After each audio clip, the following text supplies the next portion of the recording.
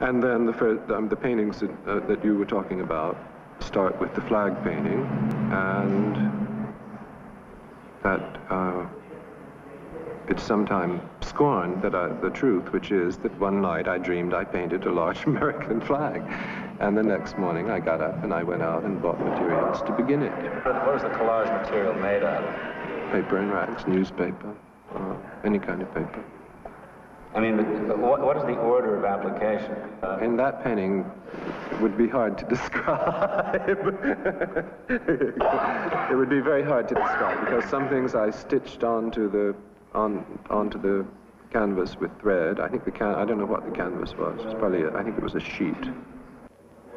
And things were sewn on, and it's a very rotten painting because I began it in like house enamel paint. And it wouldn't dry quick enough. And then I had in my head this idea of something I had read, I heard, I don't know what, about wax encaustic. And I changed in the middle of the painting to that, because the encaustic just has to cool, and then it's hard, and you don't blur it again. Whereas the enamel, you have to wait 8 hours or something for it to. You do that, and you have to wait 8 hours before you do that. Whereas with the encaustic, you can just keep on. In a sense, that's the precise opposite of drip and all that, isn't it? Well, it drips so far, stops. Like each discrete movement remains discrete. Say within an area of red, you could still divide that into something else. You could see a drip of something, or that, or a piece of paper, or whatever, even though it was all red. Then I thought, well, what difference does the color make then, if what you're doing is not looking at the color, but looking at these other things? The combination of this new material and this, for me, new image or new idea about imagery made things very lively for me at that time, and started my mind working, and my arm.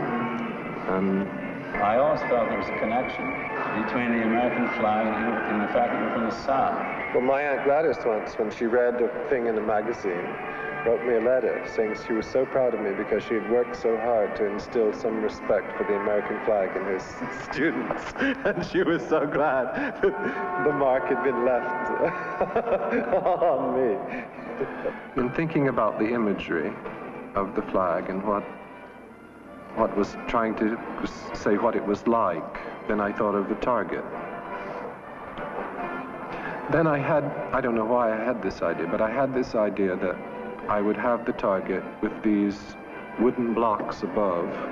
I was concerned with the approach and distance and contact with the painting. So I had the idea that these blocks could be movable, and they could be attached to something behind the target that would make noise, so that each one would make a different sound.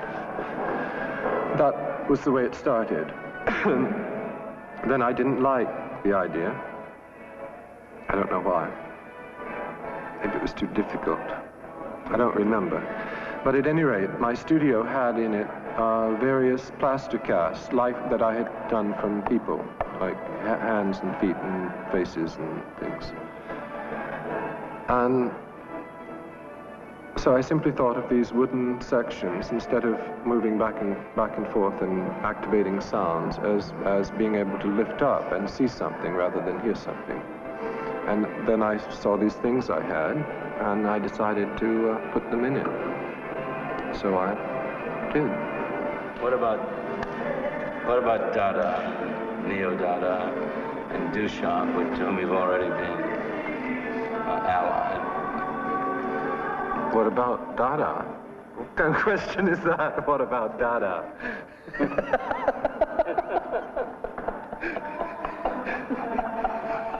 When Duchamp made his cage of marble cubes that looked just like sugar lumps, representing or fashioning what could easily be duplicated, and fashioning it in a traditionally artistic material like marble, and making marble look like an industrial product like sugar cubes.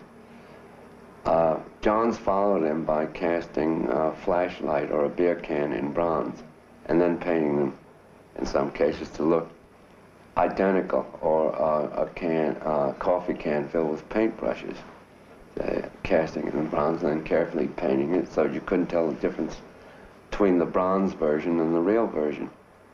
Well, the point of all that is supposed to be the point.